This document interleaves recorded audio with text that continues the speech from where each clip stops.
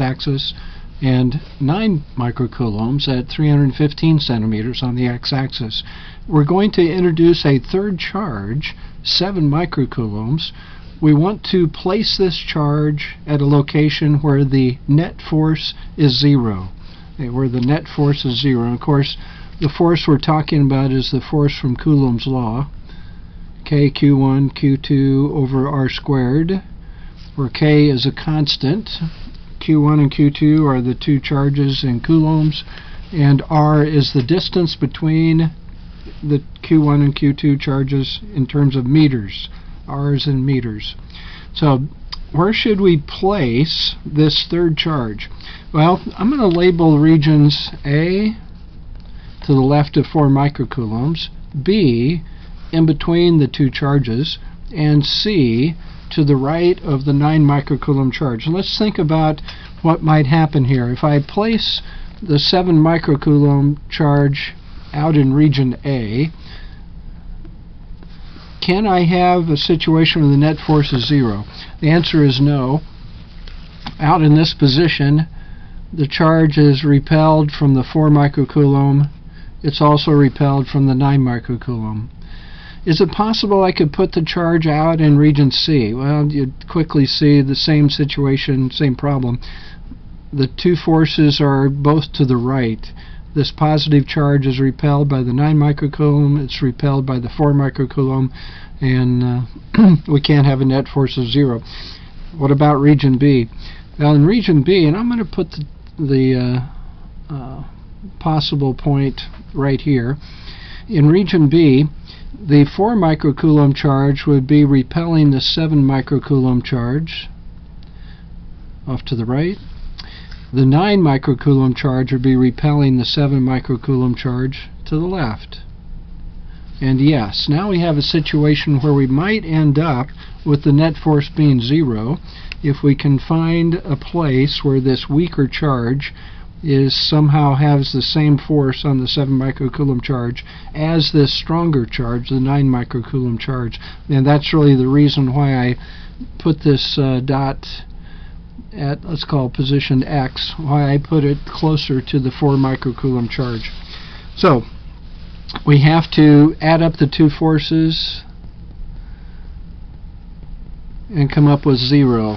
One of these forces will be a negative because it's to the left, but our net force calculation, we want to add these two forces up and come up with 0 at some position X.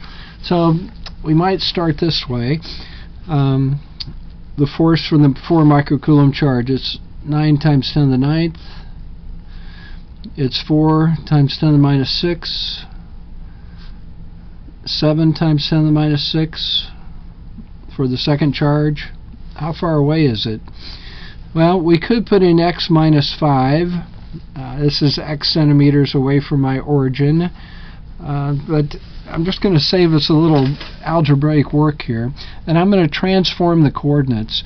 I'm going to change the coordinates so that that 4 microcoulomb charge is now at 0. And out here, this 9 microcoulomb charge now will be at 310 in this new system of coordinates. Just shifting the coordinates, perfectly legal. X is measured now from 0 being located at the 4 microcoulomb charge. Well, so I'm this far away, and I have to square them. X is the distance between the 4 microcoulomb charge and the 7 microcoulomb charge. Now the force from the 9 microcoulomb charge, it's pointing to the left, so it is a negative force. I'll put a negative here. And 9 times 10 to the 9th, 9 times 10 to the minus 6, 7 times 10 to the minus 6 coulombs. And how far is this 7 microcoulomb charge from the 310? These two positions have to be subtracted. So we end up with 310 centimeters minus x squared equals 0. Do I have to convert this to meters? The answer is no. I'm going to let x be in centimeters, and centimeters here is fine. If you want x in meters, then by all means go ahead and make this 3.1. I don't like working with decimals, so I'm going to leave this as 310 centimeters. And x will be the distance in centimeters, how far we are away from the 4 microcoulomb charge. Well, a lot of numbers in here. Can we get rid of some of them? Because we have a 0 here, I can divide every term by 9 times 10 to the 9th. That'll cancel this. I can divide every term by 7 times 10 to the minus 6. I can divide every term by 10 to the minus 6. So I end up with a simpler expression here. I end up with 4 over x squared. What do we end up with for the second term? You should have 9 over 310 minus x, that quantity squared. You cannot write 310 squared minus x squared. That's illegal. The distance between the 7 microcoulomb and the 9 microcoulomb is 310 minus x. That quantity has to be squared. So illegal to write 310 squared minus x squared. And we're equal to 0. How do we start solving this? Well, I'm going to add this term to both sides. So I get 4, get on the screen here, sorry about that. And get rid of all the common factors. So 4 over x squared minus 9 over 310 minus x, that quantity squared. It's illegal to write 310 squared minus x squared. We're going to have to distribute in here. But first, 4 over x squared equals 9 over 310 minus x, that quantity squared. So that gets us to this point. Now I'm going to cross multiply. So I'll have 4 times this quantity, 310 minus x squared, equals 9x squared.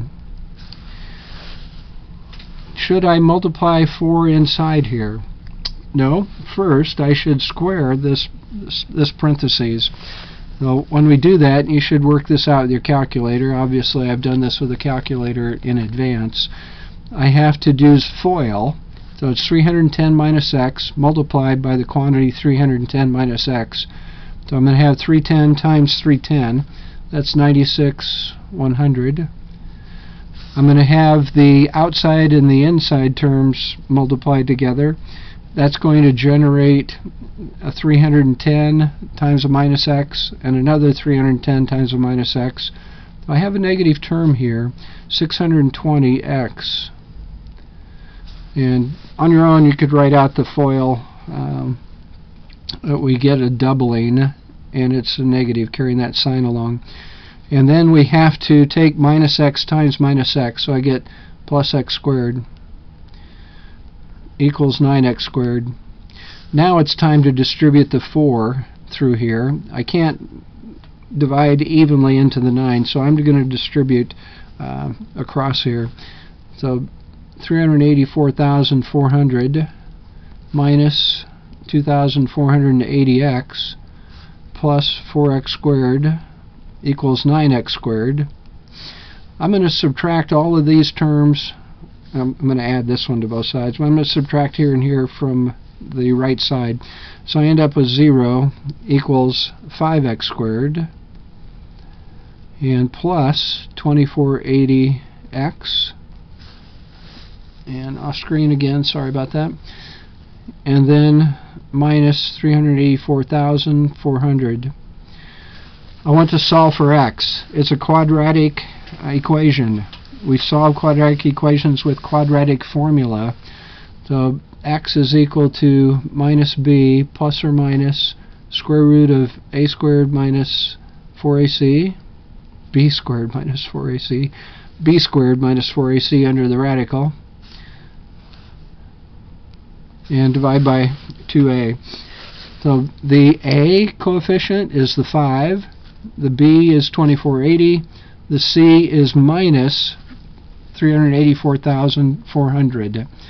Well, let's first calculate b squared minus 4ac. So do this with your calculator.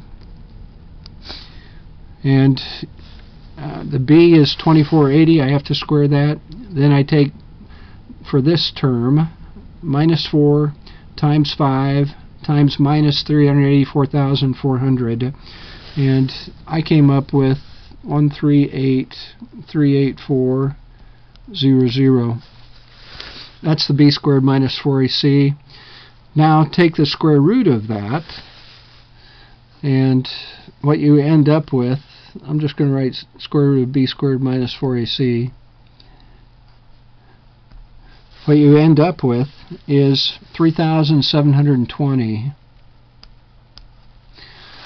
So we've evaluated the square root of b squared minus 4ac. Now I'm going to use that, and we'll retreat back up the columns here.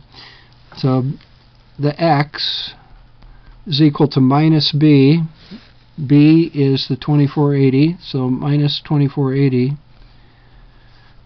plus or minus the square root of b squared minus 4ac, and that square root value is 3720, divided by 2a.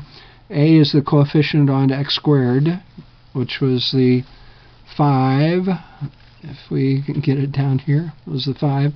So 2a, that would be 10.